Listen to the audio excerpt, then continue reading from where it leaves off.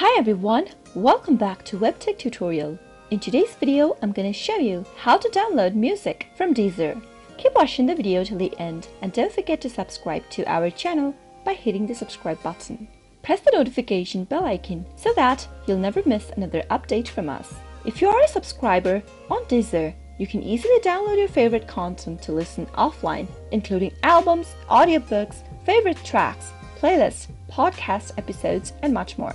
Tap open your Deezer application and make sure you're signed into it first. Once you're signed in, remember that you can't download individual tracks unless you add them to a playlist. So the first thing you'll need to do is to create a playlist of yours. Go to Favorites at the bottom of the screen. Now select Playlists under Music, tap on the plus button where it says Create a Playlist and then type in the name for your playlist. If you'd like to add a photo for your playlist, go to the camera button at the top of the screen.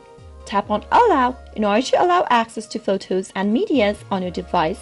Select a picture from your library and you can add a picture for your playlist. Now, use the sliders at the bottom of the screen to make your playlist private or collaborative. After you're done, tap on Create at the top right corner. Wait for a few seconds and your playlist will be created.